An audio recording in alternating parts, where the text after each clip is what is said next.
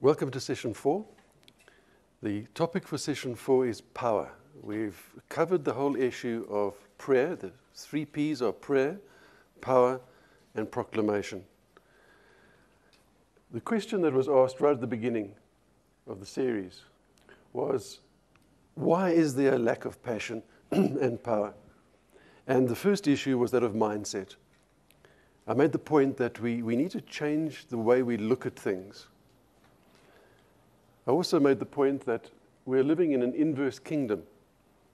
And so the kingdom of God is the right way up, but the kingdom of man is upside down. And we've been brought into the kingdom of man.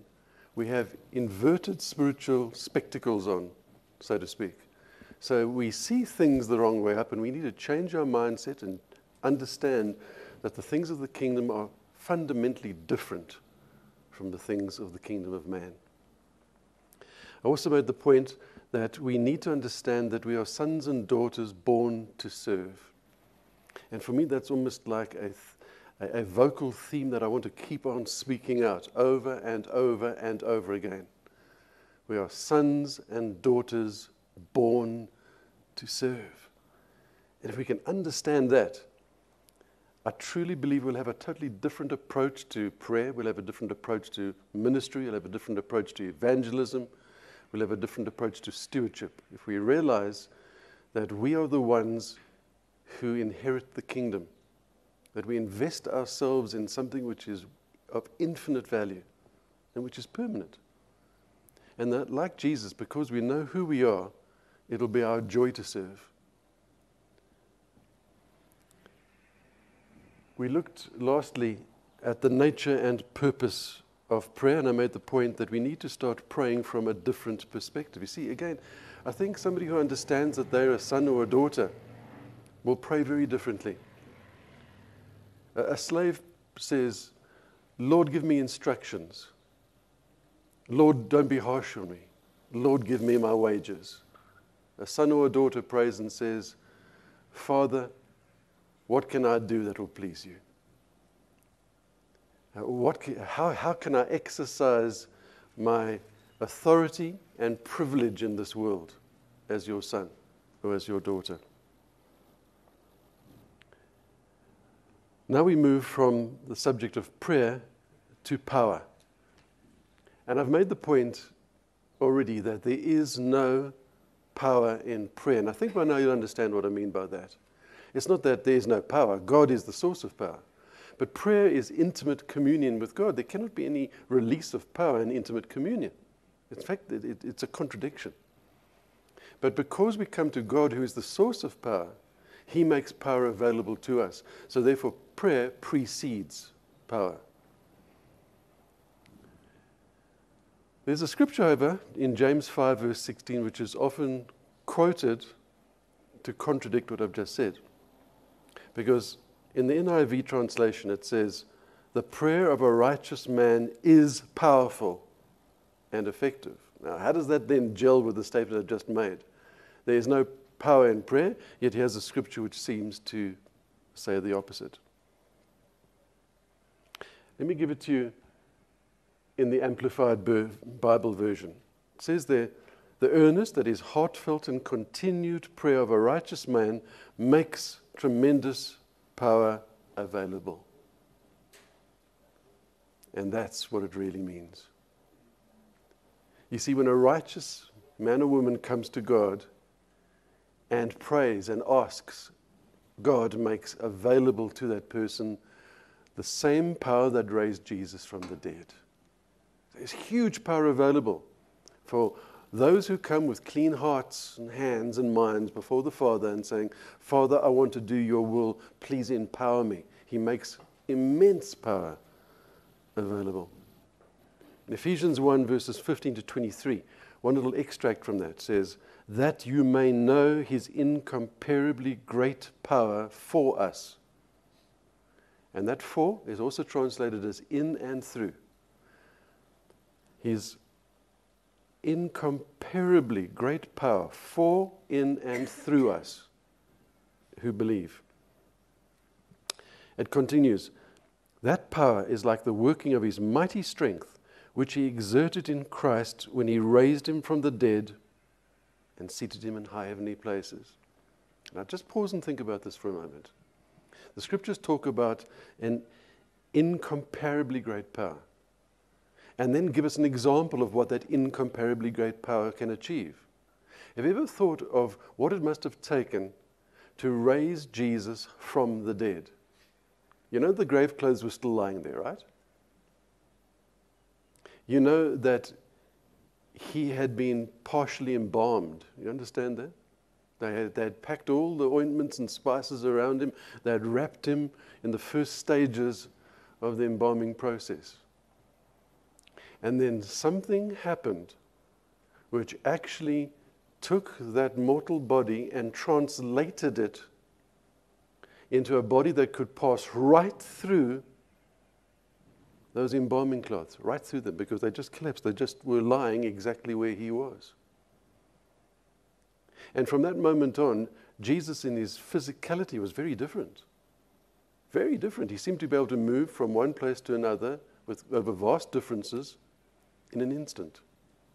They were gathered together behind locked doors for fear of the Jews, says the scripture. And Jesus suddenly appeared in their midst.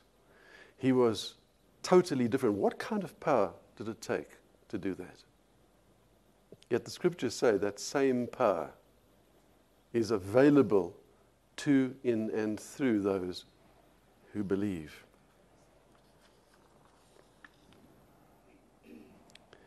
Before we get any further down into this discussion, I want to make the distinction between the Holy Spirit and the anointing power of the Holy Spirit. In Luke chapter 4, verse 1, it says, Jesus, full of the Holy Spirit, returned from the Jordan and was led by the Spirit into the desert. He's full of something, but he's led by someone. And there's a distinction. Now, there's an error of thinking in either or terms here. Jehovah's Witnesses, for instance, say that there is no God, the Holy Spirit. There's just one God, Jehovah, and that the Holy Spirit is just a euphemism for power, that it's describing the power which God gives. There's a whole group of other folk, I call them the cessationists, who say God, the Holy Spirit exists, but there is no power. There's just no power. Now, both of those, I believe, are fundamental errors. The scripture talks often about the person of the Holy Spirit. And this scripture is quite clear. Here's Jesus, God the Son, and he is full of something which is described here as the Holy Spirit. He's full of power, anointing. He's full of energy, it's inside him. But he's then led by the person of the Holy Spirit. And then the picture is very graphic. It's a picture of someone filled with something being led by the person, by the hand, so to speak. We must avoid the either-or errors. I've been in church meetings in my young Christian days, in very big church meetings where the preachers have said things like, just plug into the power that's available for you, as if the Holy Spirit is just some impersonal power source. It's not true. We can't plug into him. He is the third personage of the Godhead. He thinks, speaks, acts, decides, feels. He makes power available. He generates and gives power. So we don't plug into him. We come to him and we ask him. And when we ask, he fills us with the anointing power which he generates. There's a person who gives power. It's not a plug in the spiritual wall that we can just plug into and switch on. It's a person we come to and petition. Yet the energy that he gives, the spiritual power that he gives, is very, very real. I want to talk briefly about a little bit of science. I'm not a scientist, so I have the ability to speak very inaccurately about scientific matters. So forgive me if you've got any genuine scientists or anybody, a genuine scientist watching this. But the way I understand it is that there are 4 fundamental forces in the universe that they've identified. There's gravity, There's the electromagnetic force, and there's the strong nuclear force, and there's the weak nuclear force. And they combine those, and they've been seeking for at least 30 years to find what they call the grand unification theory, the gut theory, grand unification theory. Some theory which will allow scientists to take those four forces that they've identified and put them together as one. And they can't do it. No matter how brilliant their minds are, they can't find a way of putting those four forces together that makes sense of the whole of creation. Why? I think it's because there's another force. There's a fifth that they know nothing of. There's a spiritual energy which comes from God. Now, think about the scriptures like the following one. It talks about Jesus, and it says that by him and through him all things were created, and for him all things were created. Then it goes on and says, and he maintains all things. So from God issues an energy which holds all of this created universe together. There can be no grand unification theory until they acknowledge that there is another force. There is another power. And it is not gravity, and it's not electromagnetics. It's the power of God which permeates and enthuses this whole created world and holds everything together. But that power comes from the person of the Holy Spirit.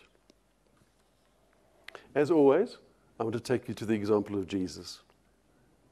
In Mark chapter 1, verses 1 to 11, it talks about the baptism of the Lord Jesus. It says, Jesus goes to John the Baptist, who is baptizing in the Jordan. And it says, while he is praying, the heavens open, something that looks like a dove, shimmering, comes down and rests upon him. And the voice of the Father speaks from heaven and says, this is my dearly beloved Son, of whom I'm well pleased. So Jesus starts his ministry at the age of 30. Jesus starts his ministry under the anointing power of the Holy Spirit. Something we need to realize is for 30 years, Jesus lives in obscurity. For 30 years, you hear very little of him. At the age of 12, we know he went to the temple. And then there's this huge gap. It just says he lived in submission to his parents. He learned the trade of a carpenter. For 30 years, he does nothing. At the age of 30, he emerges. Why at 30? Well, at 30, a Jewish man became capable of teaching. He was regarded as a fully fledged adult. A person could become a rabbi. A man could become a rabbi at the age of 30. He emerges and he starts his ministry. But the first thing that happens to him is he is filled with power from on high. The anointing comes upon him. And we know that that's factual because in places like Luke 4:14, it says he returned to Galilee in the power of the Spirit. So before that, he comes to the Jordan, and then he goes away from that experience in the power of the Spirit. In Luke chapter 4, verses 17 to 19, he announces his ministry. And how does he announce his ministry? The Spirit of the sovereign Lord is upon me, for he has anointed me to bring good news to the poor, release for the captive, and recovery of sight for the blind. That's how he announces his ministry. He doesn't say, oh, I've come to tell you a few things. He says, the Spirit of the sovereign Lord is upon me, for he has anointed me to do the following. In Luke 5, verse 17, it talks about power being present for him to heal. And that's a fascinating statement. Because what does it imply? It implies that there were times when power was not present for him to heal. And that's interesting, isn't it? In fact, there are cases, the negative cases, where it talks about, and Jesus could not do many miracles in that place because of their lack of faith. There seems to be times when Jesus could do more than at other times, when the anointing was stronger upon him than at other times. In Luke 8:46, it talks about Jesus feeling power leaving him. The woman with the issue of blood comes and touches his garment, and he says, "Who touched me?" His disciples say, "Come on, everybody's touching you. There's a huge crowd around you." He said, somebody touched me with faith, so to speak. Why do I know that? For I felt power leaving me. Now think of the implications of that. That can only mean one thing. He was full of power that actually could leave him. And he was actually conscious of the sensation. He knew that this power had moved from him to somebody who had made contact with him in faith, hope, and expectation. In Luke 6, verse 19, it says that many people were gathered around him, for power was coming from him to heal them. Now again, isn't that interesting? It talks about the people being conscious that there was power emanating from this man. They crowded around him because he was like this generator of spiritual power. This power was coming from him to heal them. So they gathered around him. They wanted to be close to him. They wanted to touch him. They wanted him to lay hands on them, for he was full of the power of the Holy Spirit. And then to clinch matters, in Luke 24, verse 49, he instructs his disciples to wait for power from on high. He starts his ministry only when he's been anointed. He announces his ministry in terms of his anointing. And then he says to his disciples, "Now you guys wait in Jerusalem until you receive that power from on high." That I did, so to speak. And then go out and make disciples in my name. Let's move from Jesus, and let me give you the example of Peter. In Acts 3:6, we again have a very, very interesting story. Peter and John are going into the temple area through a gate called the Gate Beautiful. And here is a man who has been placed there by his relatives every single day to beg. He's lame. He cannot stand. Now, how many times would Peter and John have walked past that man? Well, we know that they were meeting daily in the temple courts for prayer. So, they were past him every single day. Had Jesus gone into the temple courts? Yes, on several occasions. So Jesus himself would have walked right past this beggar because he was there every single day. His family brought him early and collected him late. On this day, these two men stop. We can ask ourselves the question, why? He would have been doing the same as he always does. He would have had his hands out. He would have been saying, "Shekels, shekels, give me some money. Look at my poor crippled legs." But on this day, they stopped. Why? I think, doesn't say this, but I think it's because the Holy Spirit arrested him and said, "Deal with this man." Jesus said, "I only do what I see my Father doing." And that principle, I believe, applies to us, and it applied to the apostles. So I can only assume then that as they were coming into the temple, as usual, the Holy Spirit impressed upon them and said, "That one." So they turn to this man, and they say to him, "We don't have any money. I don't have silver, and I don't have gold." But now listen to what they then said. "But what I have, I give you." They didn't say, "I will pray for you." They just didn't say that. They didn't say, "Okay, well, let's have a prayer meeting. John, would you mind leading in prayer?" And they didn't lay hands on him and say, "Heavenly Father, please won't you be merciful to this poor man," etc., etc., etc. They didn't do that. They said, and I'm paraphrasing wildly now, "We have been filled with power from the Holy Spirit, and that we have. And we can give that which we have to you. We don't have money. We do have this, and it's of greater value than money. So, in the name of Jesus, rise up and walk." Then they reached down and made physical contact with him and lifted him up. And he walked. Something happened. That which they had, they gave him, and it changed his life. Let me give you another interesting example. Acts chapter 5, verses 15 and 16. It talks about They brought the lame and the sick and they laid them out in the street where they knew that Peter would be coming to his Bible study meetings.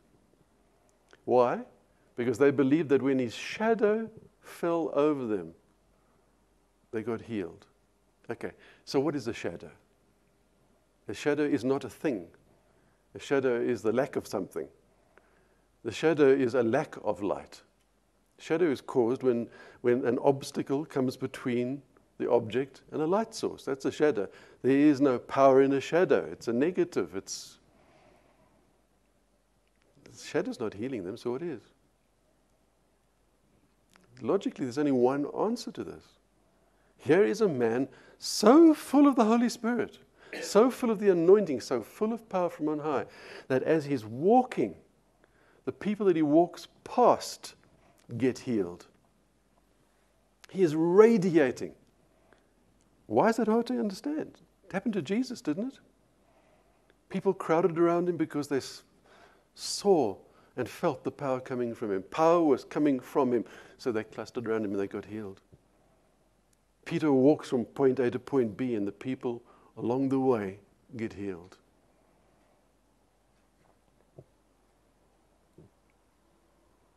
I've seen many, many times examples of this. I'll give you one example. Somebody I know very, very well had a terrible and traumatic experience. Was lying in bed. The man looked 80% dead. By the time we arrived at where he was had the sheets drawn up to his neck, white, ashen-faced, eyes half closed. As we came in, he just greeted us, hello. He was really in a bad state. Sat down next to his bed. There were 4 or 5 of us. We started talking. We weren't even doing any praying at that stage. We were just talking. And we were talking to him. And his head came up. And then he moved up a little bit in his bed. And then he propped a pillow and he sat up in his bed. And we just went on talking. And then he pulled the sheets down and he swung his legs off. And then he got out of bed. And then he started getting dressed. And he wasn't even aware what was happening. And when he was fully dressed, he sat on the edge of the bed, and then we all looked at each other. And we said, praise God. You're a lot better, aren't you? He said, yes, I am. And we all went from there. We went and had a meal. It was the most phenomenal thing I've ever experienced. Why? What was happening? I can only understand it in terms of the fact that a whole bunch of people who were filled with the Spirit of God were gathered around him. And he was receiving. John Wimber tells a lovely, gentle little story about how he had been preaching at a 5-day conference. And he was standing at the airport waiting for them to call his flight. And he was really feeling anointed. I mean, he had been in the presence of God for 5 days. And he was standing, was quite a big chap. And he describes how he was standing there with his arms folded thus. And a lady was standing over there, and he watched her as she gradually eased closer until she was standing right up next to him.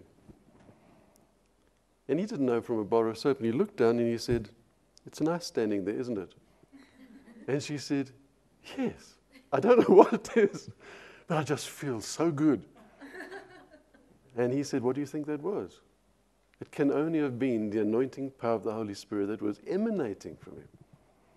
And she didn't understand it. She just received from it.